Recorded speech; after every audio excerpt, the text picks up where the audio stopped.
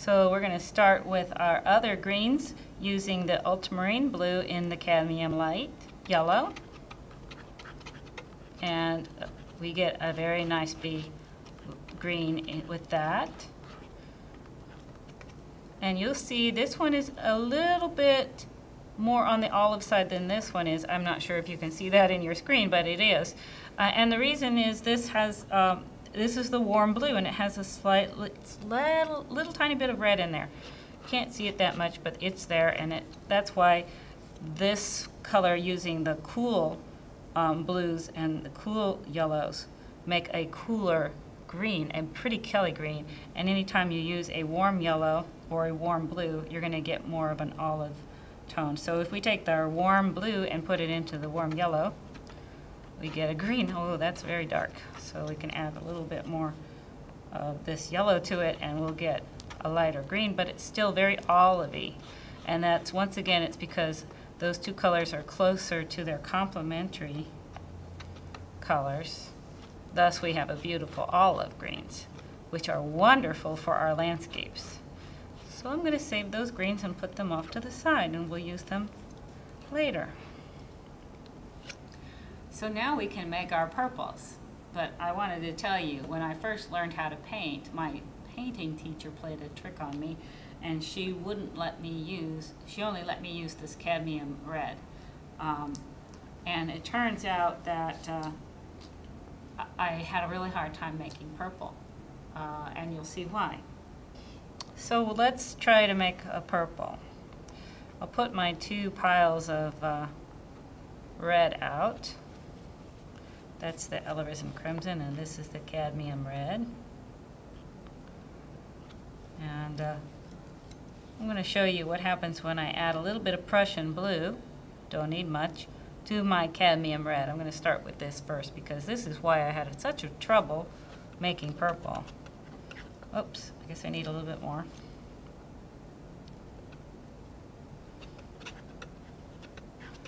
So when I first tried to make purple using this red, I kept trying to add more blue to it because it just wasn't looking purple to me, and I kept getting this color. And hopefully you can tell that's not a very pretty purple. In fact, it's more of a brown. And no matter how much blue I can add to that, I still am not getting any kind of purple out of that. So let's see if this blue will work with that red. This is the ultramarine blue with the cadmium red. Whoa, I added a lot. And let's add some more red. Maybe that'll help. What's happening? I'm still getting brown. Not a very, it's a little, it's very dull and not at all like purple. Like I want a very pretty purple, and that's not happening. So that's the problem, is that my first teacher gave me only the cadmium red and not the alizarin crimson. So what happens when I do the blue in the alizarin crimson? That's getting better. It's a little bit more purple. This is the Prussian blue, which is a cool blue. So it's still not the prettiest purple in the world. Let's see what happens with the ultramarine blue.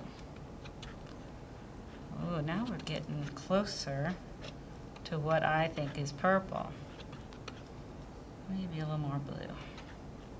Very dark purple, but it's a much prettier purple than any purple that you're going to get from the cadmium red. So just remember, when you want to do purple, use the alizarin crimson. Now, you might have noticed I had some dioxin purple over here, and the reason is sometimes I need a very vivid purple, and the dioxin is a much prettier purple, much more brilliant.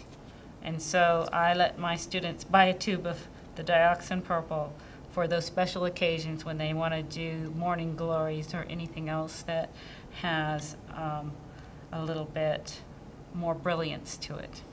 All right, I'm going to clean this up a little and put our purples aside for now.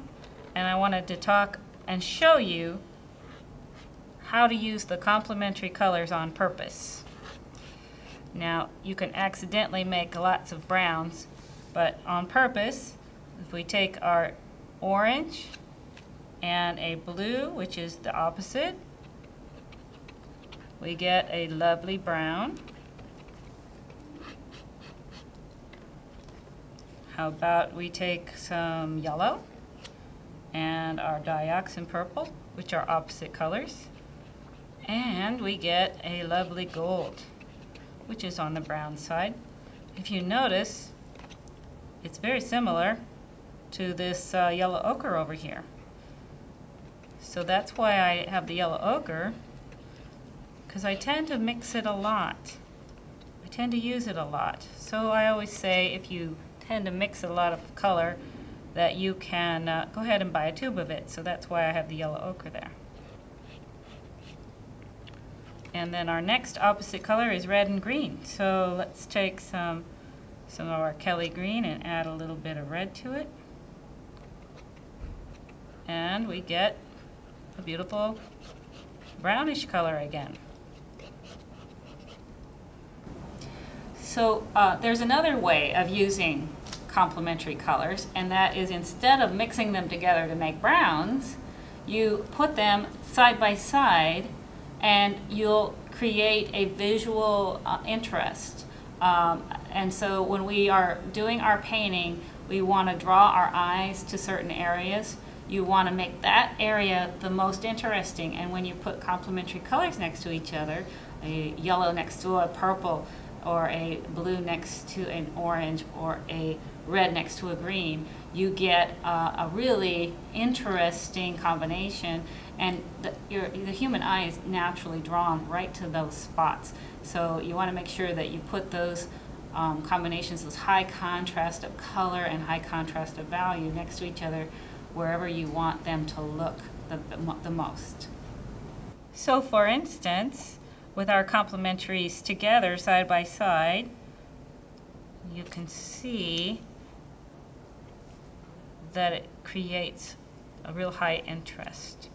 So here's the red and green, here's the yellow and the purple together.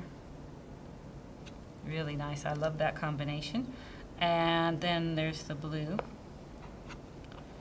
and the orange, that's right. And so side by side, they're very powerful, especially the purple and the yellow, because they're light and dark together. And so that's a really nice visual interest. So if you don't have your color wheel with you and you can't remember what a complementary color, what the opposite color is, just think cool and warm. When you mix cool and warm colors together, you'll get a brown. If you put cool and warm colors side by side, you'll get a visual interest because of the contrast of cool and warm. So now I want to show you how to make black. Now there are lots of ways of making black, but I'm going to show you some of my favorites. So you start out with dark colors together. So remember when we made our dark purples using the blues and the alizarin crimson, we made a very, very dark purple. But it's still not black. It is a little too intense for being black. So the magic to turn that dark purple into black is over here, this little thing called the yellow ochre that was my extra tube that's kind of out in the middle of nowhere over there. So if you add, what it is a complementary color again. It's a yellow, but I don't want to add a light yellow because that'll lighten up my color. I want a dark color. Also, you got to be careful not to add too much, so I'm going to add a little at a time, and you add a little bit more, and sure enough, our purple is no longer as purpley. It's much more dark, much more black, and I don't believe you need anything blacker than that. Now there's lots of other ways. If you need it to be more brown, you can add more reds to it, more yellows to it, to make a very dark brown. Warm colors, just add more warm colors to it. and you can make a dark brown. So now you know how to make all the colors of the rainbow. Let's get painting.